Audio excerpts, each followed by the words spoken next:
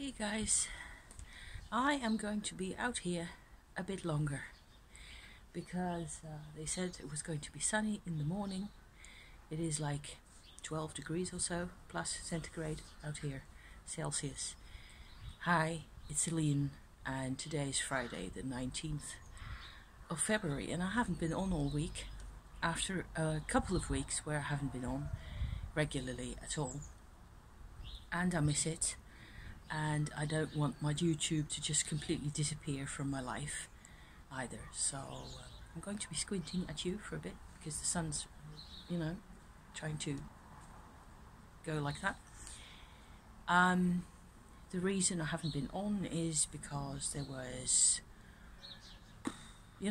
just too much confusion, turmoil. Things were less than perfectly clear for me.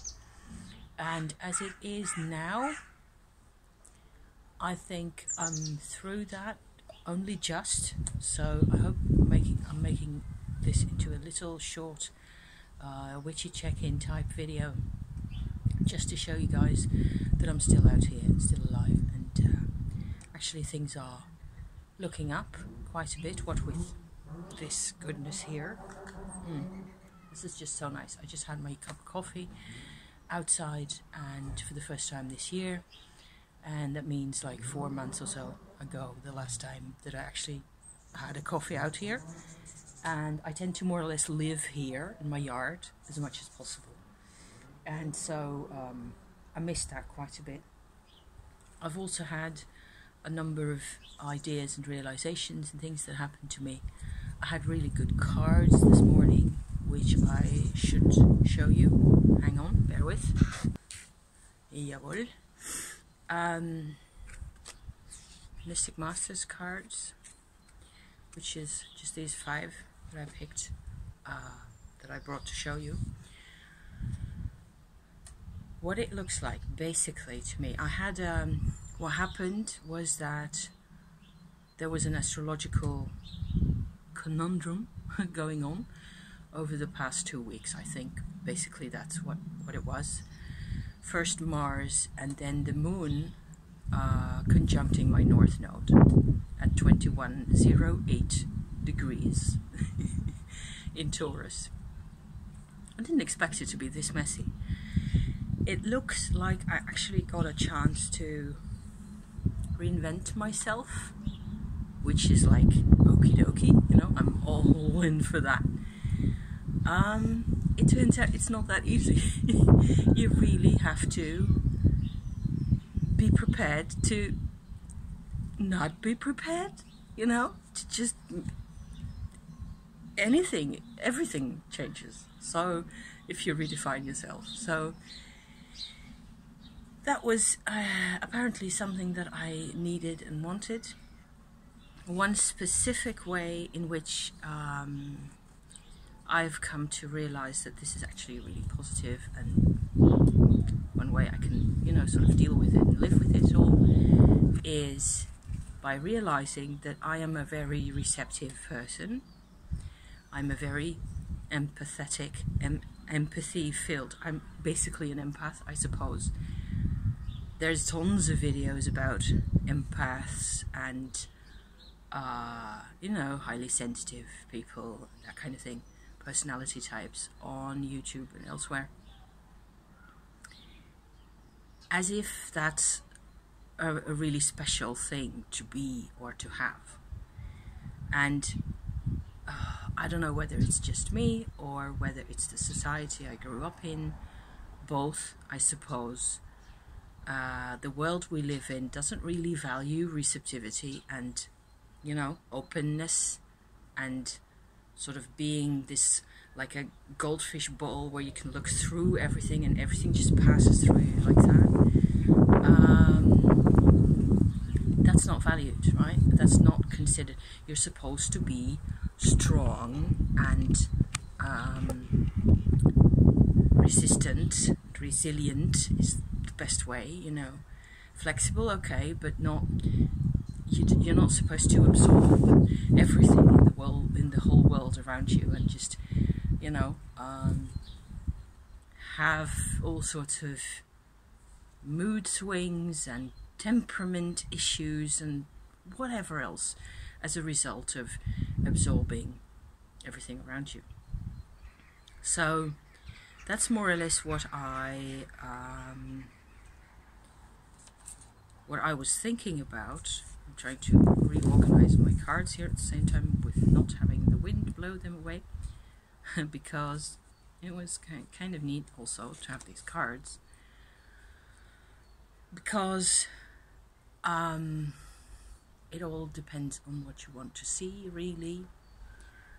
I think that what happened is I kind of got into a zone over the past 2 weeks where, what with lockdown and everything else going on in this country, I just couldn't, I didn't have the energy anymore to invent things to do or to get busy with, you know, to read or to research or to things to make. I did do a bit of oil painting, actually, quite surprisingly, and I will return to that soon enough. Been working on 3 little small paintings, actually, in a stage where they're sort of, the basis is already done and I can fill in more details, and that was working really well for me. That's given me quite a bit more courage to keep going through the past weeks. However, there was this whole thing going on where I just didn't seem, yesterday was really bad. I was nearly depressed, you know, I was nearly in a real state of being, you know, fixed down, pinned down in a state of frustration and immobility and not being able to get my ass to, you know, get anything done or anything, not any thought. It was chaotic. I was all alone by myself in the house. It was raining.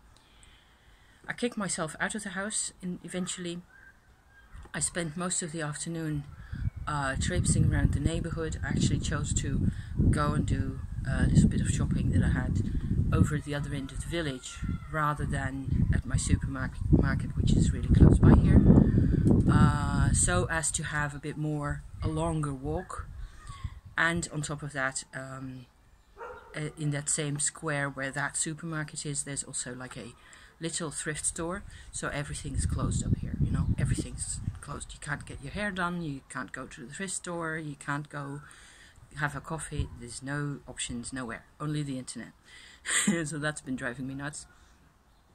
However, at this little thrift store, they actually have sort of a bookcase outside with books and a couple of other oddments and newspapers and things that they give away for free, you know, just one of those.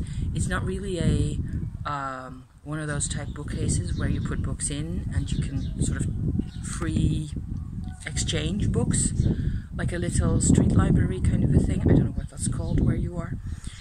We have those around here as well, not close to here, and sometimes they disappear again. So it's not like that.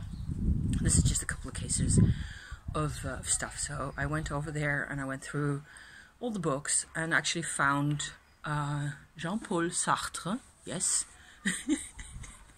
which makes me laugh because he was one of my dad's favorites, I think, to the extent that I know anything about my dad's favorites, really. So I stood in the street reading French for the first time. Thank you for that. That's just somebody on a moped. They'll leave soon enough, I hope. In the rain. I stood for about an hour or so underneath somebody's awning because there he goes, eventually. There you go. I just stood reading most of that. I lived in France as a kid, and my French is still quite good enough to be able to do this. And I found it entertaining and kind of restorative to use an ability that I actually have in my brain that I don't normally read French often anymore, because there's no need. This is the Netherlands, so we speak Dutch here. I read and speak a lot of English. occasionally German. We in this country tend to grow up with those 3 foreign languages anyway, at least my generation. French is a bit harder for lots of people. So I was actually quite proud of myself being able to read Jean-Paul Sartre outside in the rain. You know, the piece I was reading was actually a play, and it's about 3 people being locked in a room for some weird reason. It's a bit surrealist somehow, and they get on each other's nerves very much. 2 women and a man, and they sort of force each other to tell the truth about their lives. In the end, it turns out that they're in some sort of a purgatory type situation, and it was actually rather entertaining. I enjoyed doing this, and especially enjoyed not having this at home. So in the end, I looked on my internet. There was on my phone, there was a sort of a lull in the rain, so I managed to get myself home in that period and not get completely soaked. I finished the book at home, had a cup of tea, went in the bath, and sort of, it was like, okay, so this is like a moment of zero resistance at this moment. I just gave up on wanting to be or do things that I can't do at that point. Let's just accept the way things are at the moment. And I was actually quite successful at that. And afterwards, life did seem a bit easier. And so there's all these, it's like conflicting issues. If you are pressured, everything becomes a conflict inside you. Even your positive qualities come into conflict with each other, when normally they, normally whatever normal is for you, it all works together really. Being receptive, being proactive, being creative, being emotional, all those things, to me all this makes perfect sense. Being an intellectual, reading a lot, but I had to sort of detach from everything and come to a standstill in a way. And I don't really know what it was that happened during the night. I suppose I was looking for an area in my life, some type of a vibrational atmosphere, higher up, like a higher self kind of an atmosphere. And I actually managed to contact that really quickly and really easily.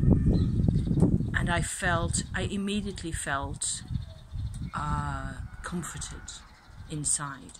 So this whole sense of emptiness kind of faded away. There is more to me than meets the eye, also to myself. And so I think I tend to be really reductionist normally.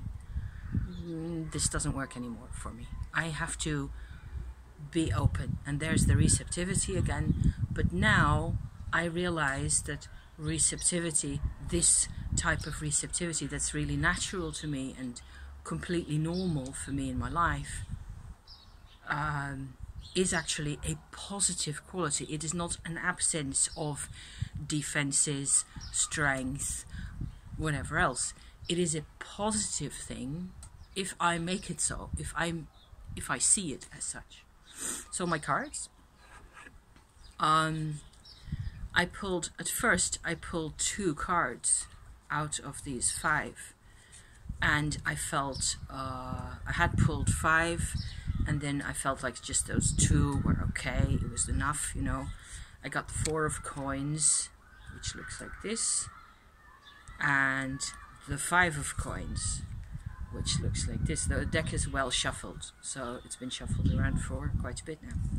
So that didn't really make a lot of sense at that point. So I went like, okay, so I had those 3 other cards that I'd put back in the deck. Let me get those. They were on top of the deck, so I could just get them.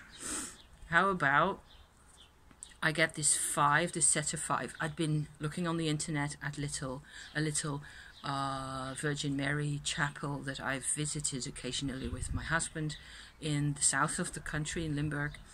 and being a bit sentimental about that, because there's a bed and breakfast close by where I would give nothing more than to just go there with my husband right now for 3 nights or so, and just you know, traipse around the countryside. And it's a bit hilly down there, and there's lots of little Virgin Mary and Mother Mary chapels, and like these little shrines, roadside shrines. I am nuts about roadside shrines. This one that I was thinking of just this morning is actually a bit bigger than your average, you know, like mailbox type. It's actually a fairly large, more like a bus stop type of a little building made out of stone, and the inside has, it's like a vault like that, or what's that called? A vault. Never mind. The inside of the roof, and it's painted blue with stars on, and there's little flowers and a little white fence, and people light candles and stuff like that. It's just my, if there's got to be religion in your life, that's it, you know.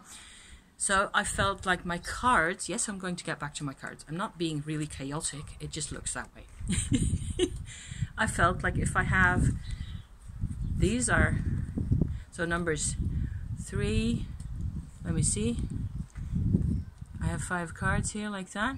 Numbers 2 and 4 are my 4 and 5 pentacles in here, okay? This one and this one. How about, this is my shrine of cards at the moment. So that's what I had a thought, just coming, everything sort of merged together in my brain like that. So the middle would be the person who is in the shrine. The Hermit is in the middle. I don't get hermits that often. I used to, lots, but not anymore. And to one side, I get the Moon card on the side of the 4 of Pentacles. And on the other, on the side of the 5 of Pentacles, I get the Sun card. Oh. So this was like a sort of an affirmation or a confirmation of my whole little shrine idea. I thought that was so cute and so encouraging to realize for me what this means, what those cards mean for me, is the 4 of Pentacles attitude of, what is it, Sun in Capricorn, I just looked that up, so a bit more, you know, possessive, down to earth, wanting to hold on to things with regards to moon issues, with regards to my own emotional issues. Just be, you know, claim and hold on to that side of me. Whereas on the other side, there's the Sun side, which I tend to associate with being a Leo and all that, with, you know, going out, being confident and not having that much of a care, being a bit superficial, really, as to, compared to the receptivity that I'm all about, really. I mean, if I'm honest, that's what my life has been like. I am a very receptive, you know, somebody you'd qualify as an HSP normally. So I don't know what I was thinking, trying to be this Leo, la la la, it's all fine kind of a person. So that's where I got my 5 of Pentacles, my 5 of Coins, with much more of a sense of, I'm always interested to see how the Rider-Waite type interpretations originate with the astrology of the, who was that? Constant Eliphas Levi, I think, is the one who developed this schematic of those astrological meanings for the tarot cards, probably using Marseille in those days in the early 19th century, and that's what the whole tarot meaning as we use them today is based on, really. And for the 5 of Pentacles, the astrological identification card, if you like, is Mercury in Taurus.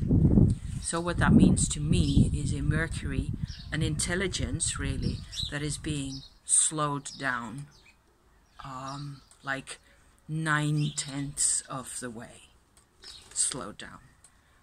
So that's why that can feel really sad, why that can feel really isolated, because we tend to be, as humans, we tend to be about exchange and you know, reaffirming ideas and working together and all that good stuff. This is a moment in time where you're thrown back onto yourself. What with my North Node in Taurus, that was exactly the case, you know. So there's less of a sun inside me and more of a moon. And I'm told by my cards that this is actually, it's fine, you know. It is a perfect map of what it is that I'm doing. So that's 20 minutes that I actually managed to talk to you about all this quite personal stuff.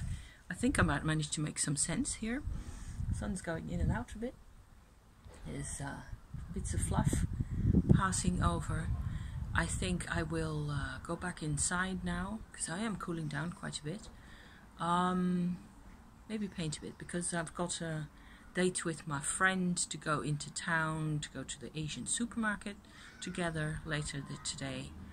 And tomorrow I'll be on a big client run with husband all day long. So won't be out on the channel very soon again, I think. But I'll be back. And I'm very much still alive. And I just love this moon card and I love this deck. It's becoming more and more precious to me. More and more. That's the thing with the positive aspect to things. Things that you suffer from. Maybe they're like a mirror image of a positive part of you that you have to embrace, learn to embrace somehow. On that note, I'm going to say goodbye. Thank you for watching and being here, and I'll be seeing you next week. Okay? Bye-bye for now.